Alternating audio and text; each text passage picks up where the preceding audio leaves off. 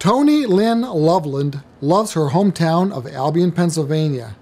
She hasn't lived there for years, but when the Albion News newspaper closed, she created a Facebook page for Albion area news called Smorgasbord News from the Albion area. She's got more than 2,000 fans of the site. Her latest venture? She wants people in Albion from Saturday, January 3rd at noon to Monday at 5 p.m. to show support for the Albion Police Department. She calls it Turn Albion Blue. She wants people to shine a light, display a candle, or hang a ribbon. After leaving Albion, she moved to Conneaut and then Williamsville Township. Today she compiles her Albion news from, would you believe, way down yonder in New Orleans. Yep, like in Louisiana.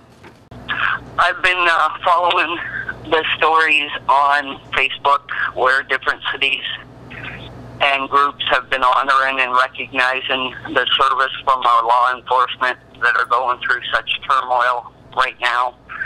And I decided that my hometown of Albion should get involved.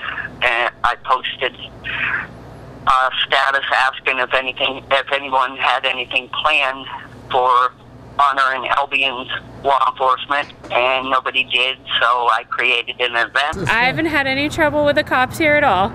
Okay.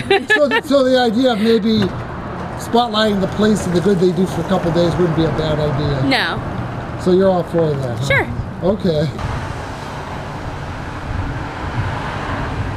From 53 hours is how long it will last, because every 53 hours we lose at least one law enforcement officer in the line of duty.